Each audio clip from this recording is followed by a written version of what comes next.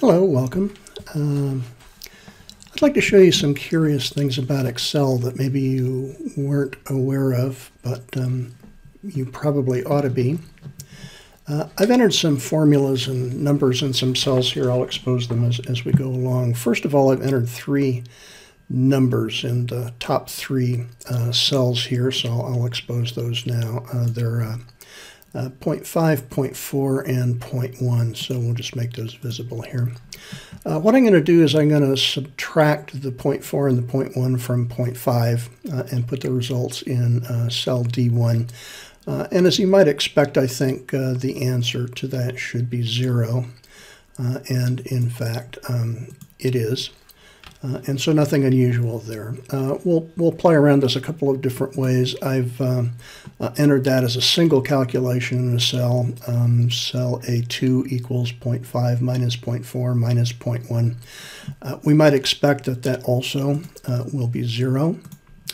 We'll play around with this a different way. I'm going to multiply 1 times the value in D1, which is 0. We might expect that 1 times 0 equals 0. There's the formula that you can see, 1 times D1. We should expect that that also would be 0. Now, we've said that 0.5 minus 0.4 minus 0.1 is 0. We've shown that 1 times 0 is 0. We would think that 1 times the quantity, 0.5 minus 0.4 minus 0.1 equals 0. I've entered that in the formula here. 1 times the quantity, 0.5 minus 0.4 minus 0.1 should be equal to 0. Let's see what happens when we expose the answer to that. And surprisingly enough, we don't exactly get 0. We get almost 0, but there's this kind of litter here at the end here. This is what I used to call binary fuzz back in the day. And you might wonder what that's all about. Let me show you one other example that I think you'll find a little bit curious. I've entered 1,000.8 minus 1,000. The answer we get should be 0.8, of course. It looks pretty straightforward when we actually do this calculation. In fact, we get a number that's very close to 8. If you don't apply this mask, and let me show you what I mean by that, I'm going to format cells here. This has got a mask. If I just apply the general format to this, and click OK. Excel will happily display 0.8, but in fact, if we go back and apply our custom mask to this to explain what's really going on behind the scenes here, we can see that this is very nearly 8, but if we look at all of the figures that it's willing to display here, again, we've got this letter. So what's going on here? This actually is not a bug. This is working as it's supposed to, but this is kind of serious if you don't understand. This issue has actually killed people. And it's not just an issue in Excel. I can show you the same thing in Microsoft Access. Here I've put the numbers that I showed you in Excel in a table. So I got 1.5, 0.4, 0.1. I've created a query that's going to subtract the 0.5, the 0.4 and 0.1 from 0.5, multiply them by 0.1, and if we go and see that calculation, we can see we've got a similar thing here. So it's not just in Excel, it's in Access as well, and it's not just Microsoft products, it's in pretty much anything that you're going to get. So Let's talk about what's going on here. This is a basic artifact of the way we handle numbers on computers. We have 10 fingers, and so including thumbs, and so we compute numbers using base 10. I'm sure you all know that, and I'm sure you also know that computers speak binary or base 2. And so we've come up with systems that take our base 10 numbers and convert them to base 2 numbers so that computers can manipulate them. But it turns out in order to do that in a way that allows us to work with really big and really small numbers at the same time with a reasonable amount of memory, the conversion of non-integer rational numbers expressed in base 10 to binary isn't always exact, at least if we need to constrain computer memory and processing time, and if we're willing to compromise on a certain amount of precision. So converting the fraction 0.1 decimal to binary, for example, produces a repeating number that we have to arbitrarily truncate depending on how many bits of precision we want. And that produces a very tiny amount of round-off error.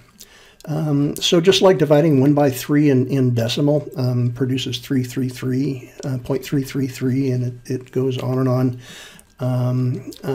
that we have to round off somewhere. So are some decimal numbers converted to binary also inexact when truncated. Why that's so is because of the way engineers have devised to store so-called floating point numbers. And those are numbers that can be very big or very small with a fixed number of bits of storage. And usually that's either 32 bits or 64 bits of computer memory. So any number, whether it's a big number or a small number, 0.007 or 364 quadrillion, is stored in either a 32-bit slot or a 64-bit slot of computer memory. So here's a page that you can look at that shows you how a computer stores a number and is broken up. And you can see that a 32-bit number, that's usually referred to as a single precision number, it has one bit reserved for the sign. Whether it's a positive or negative number, 8 bits reserved for an exponent, so it's stored internally as a kind of a binary scientific number, and 23 bits for the mantissa, and that whole thing takes up 32 bits of storage. So a computer that works this way can store a value that holds, let me check my notes here, a single precision floating point number ranging in value from, on the negative side, minus 3.4 times 10 to the 38th through minus 1.4 times 10 to the minus 45th. And on the positive side, from 1.4 times 10 to the minus 45th through 3.4 times 10 to the 38th. Now, that's from a really small number, from like a point and then a whole bunch of zeros after the decimal point to some numbers to like really big numbers, times 10 to the, 38 zeros and so on. So that's an enormous range. And then you're kind of limited in the mantissa over there with how many digits you can have. So if you remember your number line from, I don't know, 4th grade or whenever, there are an infinite number of points on that number line, and we've only got just a few spaces here to reserve. So there's a lot of approximation going on. We really only end up with about 7 figures, sometimes less, of precision.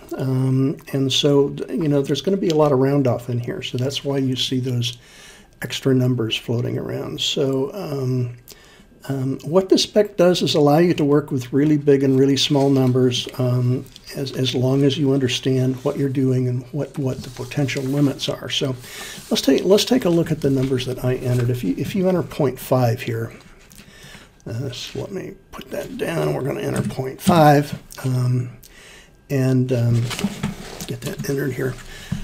So 0.5 turns out to enter, there's a perfect conversion for 0.5. And so we start out here with a few ones, and then we get a bunch of zeros at the end, and so there's no problem converting 0.5. But on the other hand, if we put in 0.1 and let that go through, we can see that we have a binary representation that ends in this repeating decimal. We can see that there's an error due to the conversion. That's pretty small, but it is an error. And so that's why when we do that, combined operation in the Excel spreadsheet and the Access version I show you, there is that truncation. So this is the issue, so there are a couple of workarounds. You can get arbitrarily close. There's a double precision number type, same idea. It gets 64 bits or 8 bytes of storage, bigger range of numbers that you can deal with, about 15 digits of precision. The error is smaller, but you still get some error. There are a few options. There are math packages if you need more precision, computer libraries. The expense is more and more memory and computing power. So in part, really complex problems like weather modeling and particle physics, they need supercomputers with a lot of more sophisticated processing to deal with really big, really small numbers to get more and more exact and refined answers to their problems. There are also some other data types you can use. For example, you can't run budgets with single precision floating point numbers because it doesn't take a very big budget before you start having round off errors in the pennies. So there are currency data types in things like the spreadsheet and database packages you can use that will have special routines for making sure that you can deal with large budgets without having round off errors. So those are some things that you can do, but this is a problem that you need to be aware of. And so when you're working with spreadsheets and with databases, you need to be very careful about picking your data types, understanding what data type should be used for what kind of numbers, what you can do with the data types that you're picking. But that's the subject for another lecture. So thank you for watching.